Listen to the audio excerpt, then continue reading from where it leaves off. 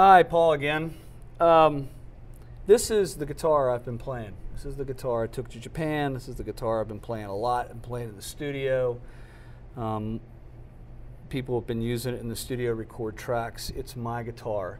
It has something we call brushstroke birds. If you back up, it looks just like birds, but real close up, they're kind of an artist's rendition of the birds from a distance, right? This is the first prototype of a guitar we're releasing at NAMM 2013. Go figure, they named it Paul's guitar. But it is a production version of my private stock. It's every bit the guitar this is. This one is in a beautiful copper color. This one's more of a dirty violin color.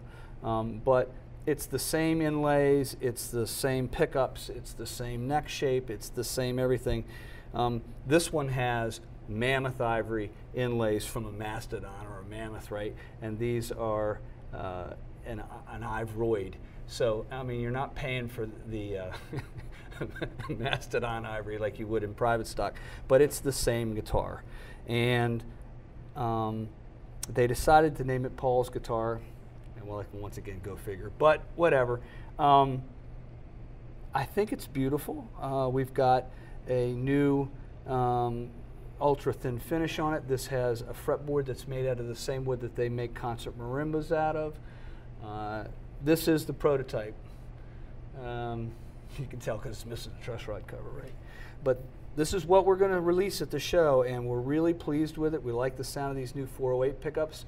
We found out if you put a 408 pickup from our bass position in the treble position and wound it up like a treble pickup, it sounded gorgeous.